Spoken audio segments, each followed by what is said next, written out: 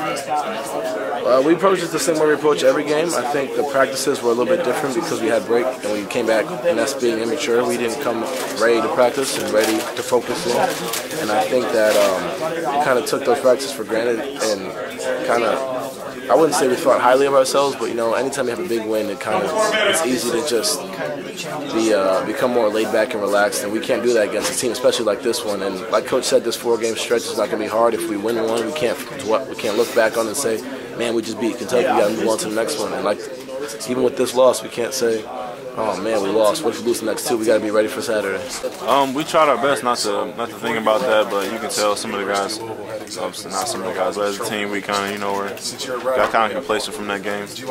But just getting back to what we do best and just getting back to working on it. We tried to lead that game in the past. You know, Kentucky's a great team, but we had to move forward, play a good Virginia team. We weren't ready to play today. They just came out. They were the better team. They executed offensively and defensively. Just can't really say too much about it.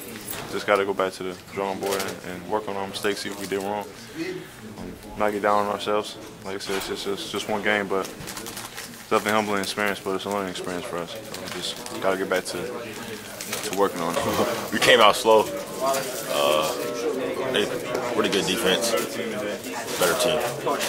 Yeah, I mean, that's our style of play. You know, Virginia, obviously, our history with them, you know, it's tough playing. But we just got to get back to what we do. And, you know, we needed that experience. It's a good learning lesson for us. Is it difficult to prepare for these Cavaliers? Yeah, it's difficult. First, because it's hard to kind of like practice their defense in practice because it's a tough defense and we're not used to that.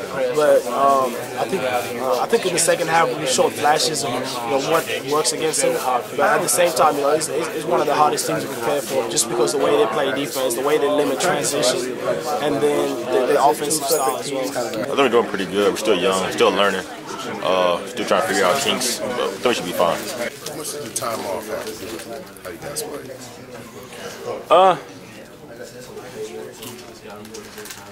Could have played a part in it.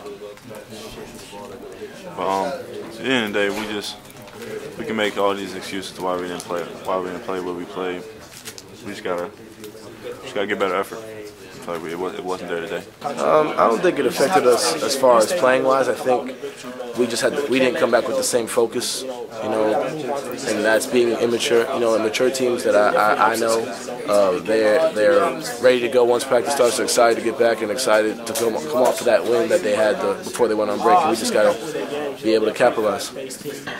Focus wasn't really there at times, in moments, but I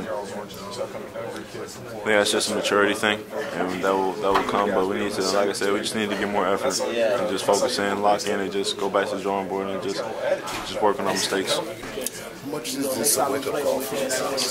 It's a huge one. You know, there's two different types of wake-up calls. We had the Baylor one where we gave up a lead, and we had this one where we just played soft and without heart for 35 or 30 minutes. And so now we know how to handle certain situations, and we know that we can't come out. We've had the tendency to come out and slow and not really with enthusiasm, and they capitalized on every mistake that we made earlier on in the game. It's definitely a wake-up call. I mean, the way we performed today, with a team like that's beating us in the past. Yeah, it's definitely in the first half a lot we beat ourselves, you know, with our turnovers. And just our effort in the first half, and we put ourselves in a hole that we couldn't really get back into. But just got to get back to what we do best and just keep working on it. How would you assess your play today? I didn't really do the things that I thought I could do. I know I didn't really I wouldn't say give 100%, I always do, but there's certain plays where certain mistakes that just are unacceptable.